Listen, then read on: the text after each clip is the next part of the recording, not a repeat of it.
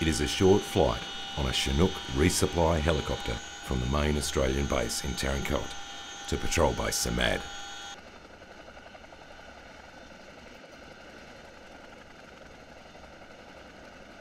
But when you arrive in the arid expanse around the base, you quickly get a sense of the isolation and remoteness of this small outpost.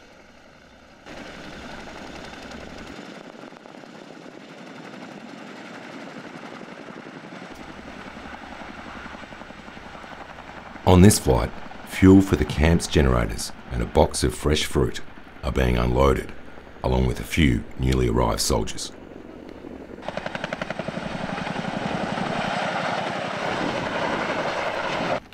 The only vehicles are those issued to the Afghan National Army, and this truck, recently destroyed in an IED attack, has not been replaced and lies abandoned outside the base.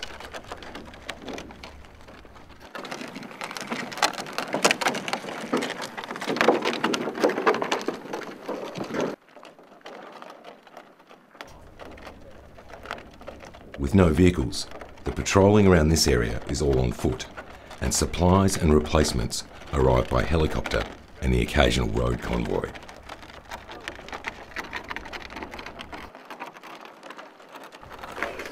Sergeant James Stewart briefs the new arrivals. You have your cams on, weapon in close proximity. We usually sit out in the admin area and have it in our little holder there. These guys are pretty friendly and there's no real need to kind of get around with our weapons all the time. They kind of ask us questions why we've got weapons. We don't trust them, so we kind of try and stick as clean as we can, sometimes with pistols, depending on the threat. Security, okay, we'll conduct our own security throughout the day. We'll do radio picket and then just people roving around checking out what's going on. Okay, actions on stand to. If we do receive a direct attack, all of our security forces will stand to in each of the towers. We'll have 2 in each tower. We'll have our engineer brick and the overflow people will be moved to the HABs and act as like a QRF or an illumination party as required. We've done that before, come out here, fired a loom in support of kind of stuff that's out there, and that's worked quite well.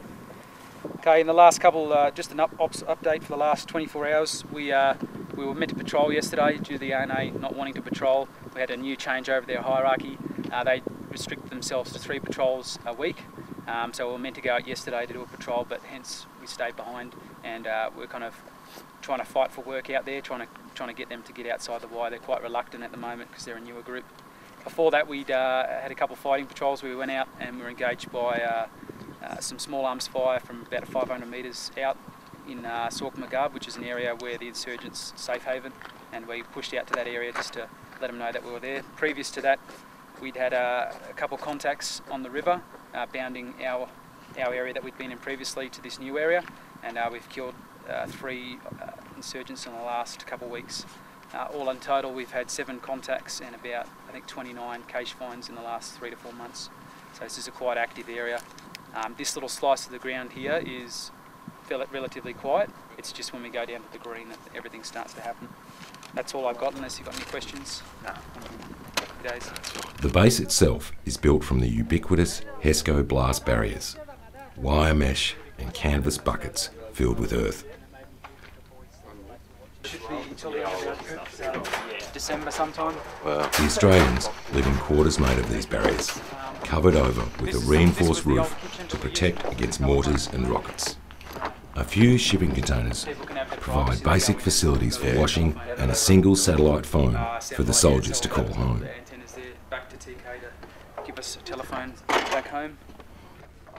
Rudimentary watchtowers are built on the HESCO walls. When we first occupied this base, we came through and we cleared all the way up. Yeah. We cleared right up towards, there's like a original that comes out. We cleared up through there, and we did got a couple of weapons and RPGs and all kinds of stuff. And then we came back and occupied the base. Since then, we do the other side, which is not really that active. It's just got IEDs. This side we go out. Most times we get hit in the green, and then they bug out that way. So we've had a fair bit of action out that way. And we did a patrol to the back of the mountains up there. That mountain looks really small from here, but took us a long time to get up there. It's about 5-6 k's, and then it was all walking uphill. Yeah. And yeah, we're just absolutely shagged trying to walk up there. Yeah. It's like something out of Indiana Jones. Last time they had 2 sections out there. Sergeant Stewart points out where the Taliban usually come from. And they get brassed up a fair bit, and we'll react to that. But yeah, that's there, and that's the main gunfire. And then these guys from here will either shoot to support, or we'll go out and do something, catch them off guard, ambush them, block them. There is only 20 Australian soldiers at this base. So how many? The number of Afghans they are mentoring How many fluctuates. Australians We've got 20 Australians at the moment. Yeah, 20 Australians and one interpreter. Yep. We just got rid of a brick of 4 today. They went back to Charlie Company, and they were out here whilst the guys went on holidays, and they came back, and now they've sent back to their original organisation. Okay. How many A&O? There's between 40 to 60. It fluctuates. Some people go some of them go AWOL. They get reinforcements. They fluctuate. And some of them go back to TK, and and some are down there. So it's hard to kind of gauge how many exactly, but between 40 and 60 at the moment. These Afghan soldiers have only just arrived in Samad and are reluctant to patrol. So these guys, have you been out on patrol with them? We have done a couple basic patrols, but generally the officers will stay behind, and it'll just be the soldiers that'll go out. Oh, okay. And we trying to mentor them to kind of get up there. They're kind of a bit reluctant with everything to patrol, to get in there. So, but we're working on that at the moment. Yeah. So your mentoring basically consists of taking them out on patrols? Yeah, to plan with them beforehand. So we'll go in and plan and talk about the patrol, try and get them to come up with a plan. We'll get them out there, try and get them to steer us where they want to go.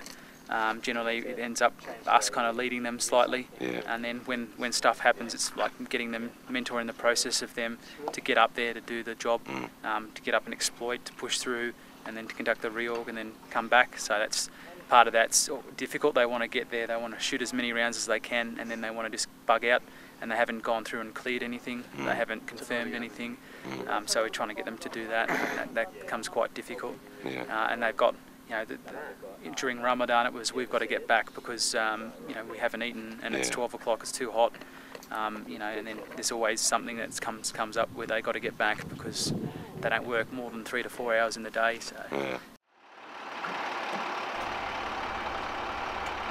This Afghan water truck bears the scars of a recent attack. The Afghan driver was killed by a rocket-propelled grenade.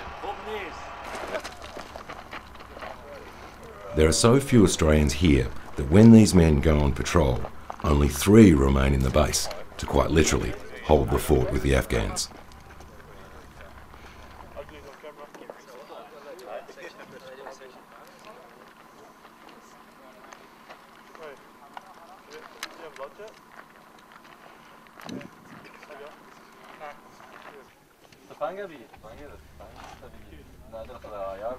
Sergeant Stewart and his men will spend their whole deployments in Samad.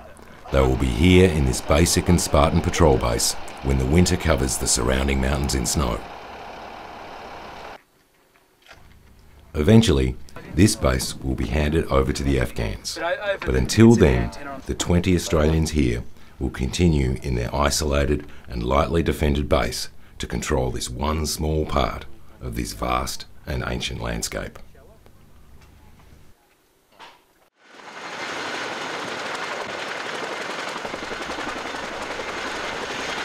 The Australians maintain a network of patrol bases in Uruzgan, which are constantly connected to the main base in Tarin Kot by Chinook helicopters.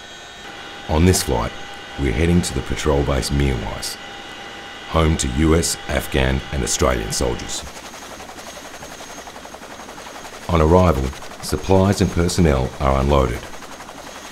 The landing zone is situated on a hillside above the base, and the helicopter spends as little time as possible on the ground before departing.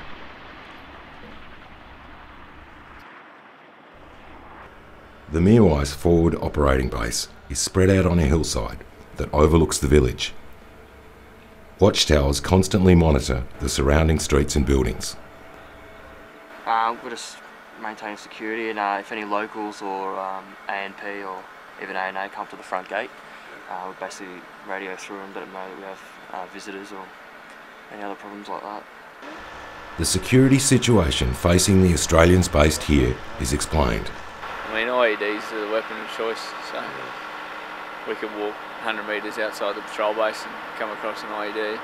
But as far as small arms attacks, yeah, it's pretty rare. That contact 2 days ago was just over the other side of this ridge here. Okay. And I don't know if the sun's any good, but yeah, 3 hours worth the ANA were fighting in there, so. Really? Yeah, that's the biggest we've seen since we've been here. Okay. Now, we've had a few short skirmishes, Yeah. contact with Taliban, but that was prolonged. Okay. And that was probably how far away? From here, about 6.5, 7 k's. Okay. Yeah. And it was a couple of ANA got wounded, didn't they? Yeah, there was one shot in the shoulder, one shot in the upper leg, Right. and there was a 12-year-old boy as well that got caught up in the fire, and Okay. he was evacuated with those 2 ANA. Yeah. So that sort of distance, 6 k's away from here, is that sort of, is that normal for patrols to be engaged that far away, or from here, or? Yeah, that's probably more common. Yeah. For ours, they've been just up probably about 7 to 8 k's up the valley further. Was our first contact. Was one of the sections. And another one was further afield. Yeah. But generally, this section of green zone just in front of us, it's been fairly benign. The population are permissive. It's been quite successful, really. The ANA interaction, and also the police here interaction with the locals, and security's good. Yeah. Okay. It's only when you push out.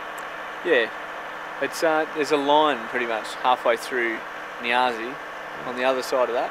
It's where it's a little more non-permissive, and it's pretty much the same thing if you go northeast.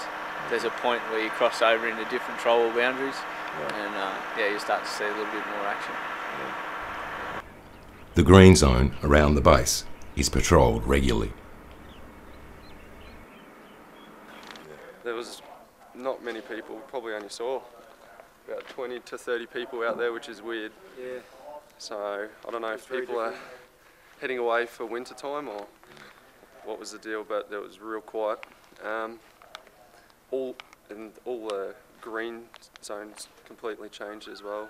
So there's barely any crops out there. It's just all fresh ploughed fields. So it's just that was a long patrol we had. It was just under 11.5 k's, and it's just walking on loose soil the whole way. So it's pretty annoying.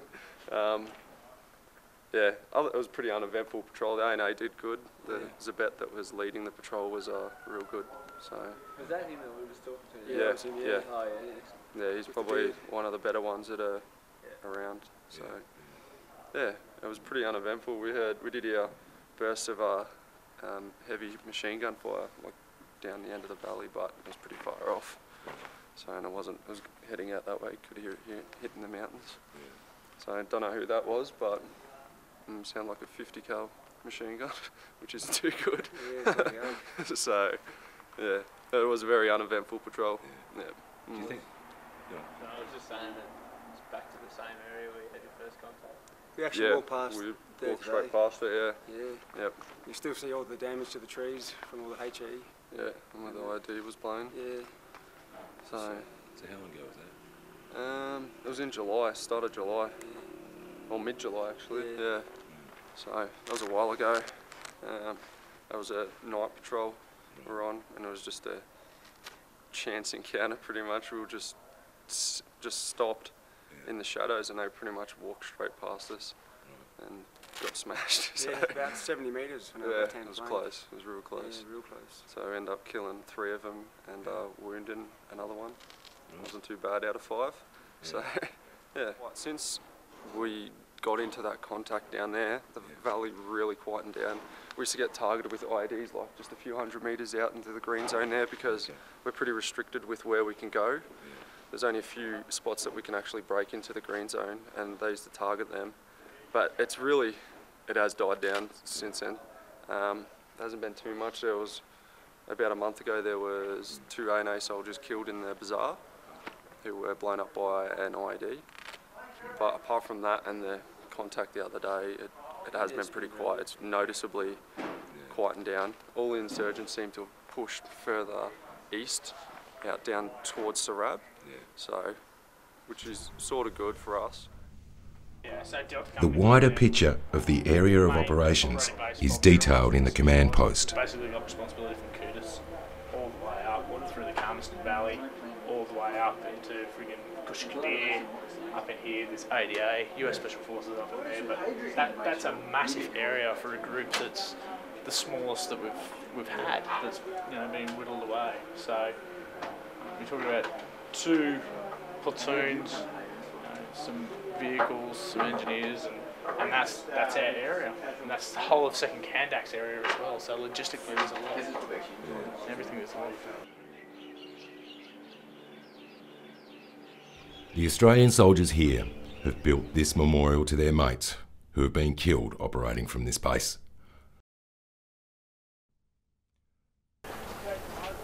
Three months to go. There you go, eh? Yep. Can't wait to get home. Have a beer. This is how most Australians will leave Mirwais.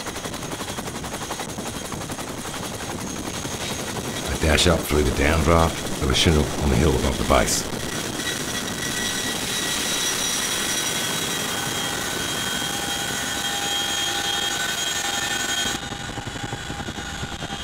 And a flight through the mountain passes to Tarin Kot.